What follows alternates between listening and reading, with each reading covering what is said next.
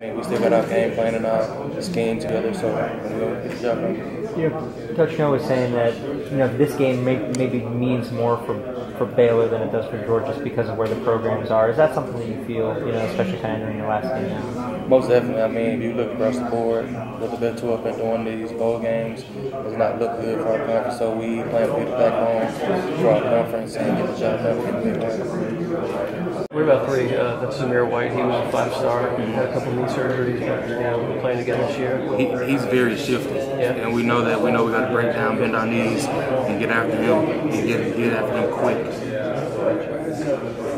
Thank you. School and education as well. And when you see Coach Rule come in your house and the way he talks and the way he's you've all seen it. You can't keep it out with him. It's just impressive. And he talked about things that I wanted. He said he'd help me, so it's kind of an easy decision for me. Tell us if he's going to make a decision, he'll tell us first. And his decision hasn't changed.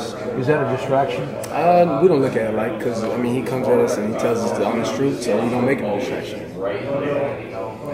When you say you didn't picture yourself in the Sugar Bowl, are you talking about where you guys were 1-11, and did you ever see that in the future for this program? Oh man, 3 years ago, none of us saw the end of the journey, none of us saw the end of the tunnel, and we really didn't know what was going to be expected, what was going to come out of it, but we just kept pushing each and every day, like each and every game. Like even that season, we lost a lot, but I mean, every week we would come out there and we'd go harder, just like we were undefeated. And I mean, that just right there, that season just built into this, and it was a big stepping stone coming into this year. Beyond